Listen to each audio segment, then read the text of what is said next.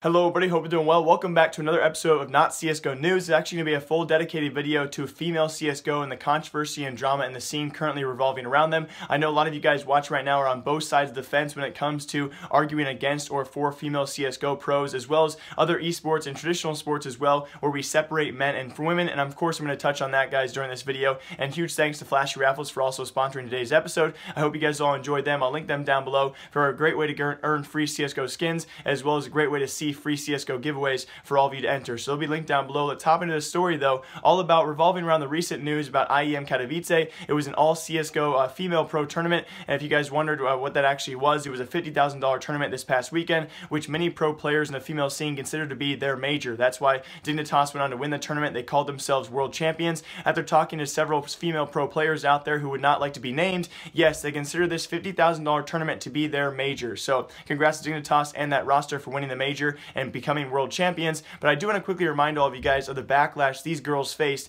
as they first entered the CSGO scene. And this is not only in CSGO, there's other, of course, esports out there, and of course I'm sure there's many other professional sports out there where girls face an immense amount of backlash just for being women in the scene. But I do want to, of course, remind you guys, 11 months ago when Dignitas first released this female roster, the kind of backlash they had to face when they released this video on YouTube, their first ever video introducing a female CSGO team for Dignitas. And you would expect the CSGO community to react, of course, in a great way. A new CSGO female team, and of course Dignitas fans should be ecstatic because it's a new female team for them as well. But no, the comments were tremendously horrid to actually read through, and of course the dislike to like ratio was incredibly bad as well. I read comments like this throughout the entire time. There are hundreds and tens of comments like that one, guys, and also comments extending even further on to the reasoning as to why women should not deserve to be in professional CSGO or professional esports. They're not even as good as many men out there. They don't deserve their own tournaments. It was incredibly tough to read through this, and that's why I wanted to make this video. And it's extremely tough comparing the two. You compare the comments of that video as well as Sapphire. She's actually the marketing director for that team Dignitas, that team that I just showed as well, and she tweeted out things like this, where yes, there were actually girls, younger women who are trying to come up in esports, especially in CSGO, who are emailing them and actually writing letters to them and contacting them and saying how inspired they were to see that female team win a major, what they consider to be their major, and inspired them to actually start playing the game itself and hopefully go pro one day. And that was amazing to see. But I also wanted to question, how could a girl, how could a younger lady or younger female in the scene right now possibly want to be a professional CSGO pro player if we do not support that? And many of you guys out there, I understand there's a great joke between men and women. Of course, when you're younger, the whole cooties thing, it can be taken to a certain level where it's actually funny. But many of these comments take it so far. You guys saw one of them, I'll re-show it on screen. These are not professional players who are the same people that are going out and doing the booty streams, or the streamers who are just showing their bodies and their cleavage for money. These are completely of a different breed. They are not those girls who are simply out there for the goal of making a certain amount of money. These are girls who are grinding a game that you guys grind as well to try and be as good as possible, and we are shutting them down so much. If you were a younger female, that's kind of a hard picture to imagine, obviously. If you were a younger aspiring player and you were reading comments like this towards men, would that really motivate you to want to go into the scene even further? Despite this fact as well, you have to consider the options that female pro players have in esports right now, which are already extremely limited. If you are already on the border of actually wanting to go professional in CSGO or any other esports as a female, and you read these comments, it's probably going to weigh you backwards to going to school instead, because there's not much money, as we already know, inside this esport. It's very competitive, of course, for many top tier pro players, let alone women who are facing, of course, salaries that are, of course, probably below par of men because they get less viewers. And I'm not trying to say they don't get equal pay. I think they get equal pay for what they put out in terms of viewership. But you got to imagine what these girls go through in terms of backlash to the community, the comments they read, and how can we expect to actually grow the professional scene if we're putting down these female pro players? And I'm not trying to be some hero. I'm sure I've made fun of female pro players in the past, but these kind of comments do have to stop eventually. We're really shutting down the potential future longevity of CSGO and other esports by preventing these pro players in the female scene from arising. I do think they deserve their own tournaments, just like the NBA, just like soccer, just like other sports out there where they segregate men and women specifically. Just because the women cannot compete physically at a men's level does not mean they can be restricted entirely out of these tournaments. They deserve to play, and they certainly only help the scene. That's the one point that people keep on overlooking.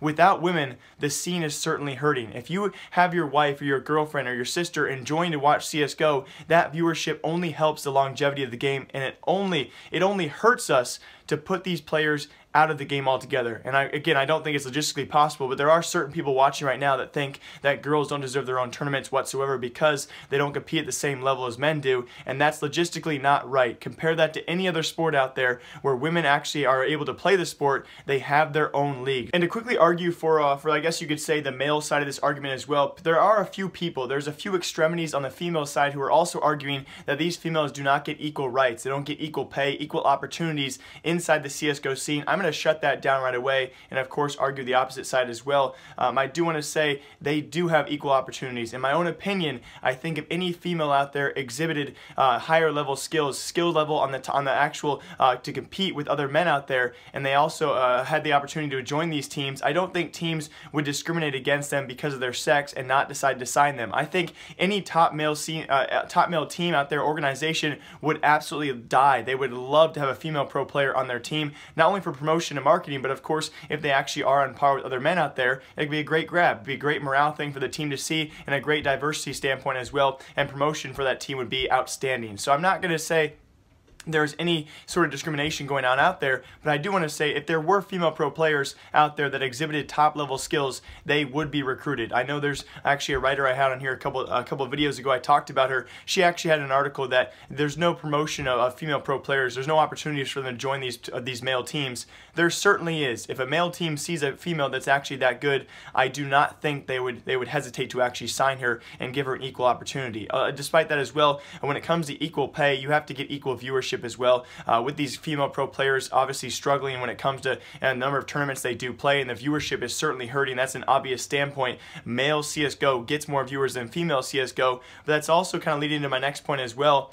I have to respect these female pro players, these aspiring female pro players, these current female pro players so much, and I hope you guys do it too as well. If you can imagine the struggle that people like Smooya, probably a tier 2, tier 3 pro player, you can imagine what he was making. I think it was 2 months ago, he had said he's making $700 a month on the bench of Epsilon, and I think even when he was actually on the starting roster, it was less than $2 grand a month. If I could be wrong there.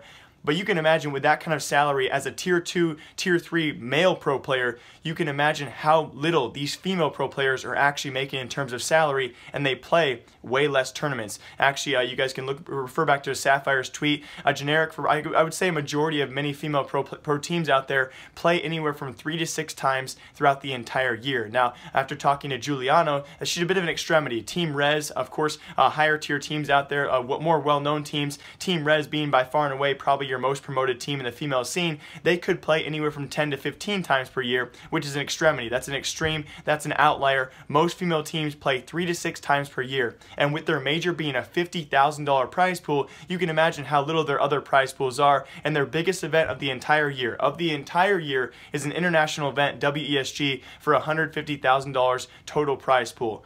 So I respect these girls so much. To be a tier 2, tier 3 female pro, you have to be making borderline a livable wage, and they are still pursuing this as much as possible, and you have to respect that. The drive and fire these girls have throughout all this backlash, all this hate, and still, if you're not on one of the best teams in the world when it comes to female CSGO, you have to be doing something else to actually make a living, and yet they still aspire to be professional gamers. You still have younger ladies out there wanting to be pro esports players, although they have to know that they're not going to make any livable salaries out there, yet they still pursue it, and I respect that more than anything. So all in all, I don't really know why I made this video. To be honest, I guess overall points for all of you guys out there. Yes, I know that watching people of less skill might be less entertaining. If you guys have ever watched one of my live streams, it's the least entertaining thing of all time because I am way worse than any female pro, any male pro out there.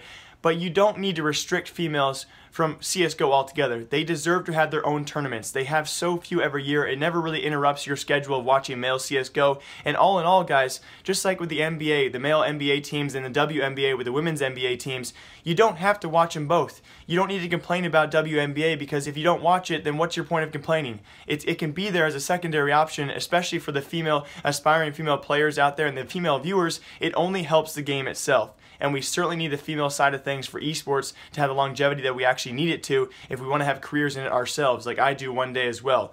So I know that a lot of you guys are going to dislike the video. You might leave hateful comments. I know there's going to probably be a top comment that's going to be some kind of really clever joke about female CSGO. And yes, I might laugh at some of your guys' comments. I might find some of them funny, but some of them might also be too far and expect to be banned on the channel. So leave a comment down below. What do you guys think about female CSGO? I know there's a lot of drama out there, a lot of controversy, a lot of different ideas, and a lot of different perspectives about female CSGO. I, for one, love it. I love seeing aspiring female CSGO pro players. I think it only helps CSGO in general, and me being one of the people out there that love the game of CSGO, I want to see it live as long as possible. I want to see it be successful, and that's why we need female pro players out there. So, hope you guys all enjoyed. I will see you all tomorrow back with CSGO News. Going to be a packed episode, and alright guys, I'm Jake.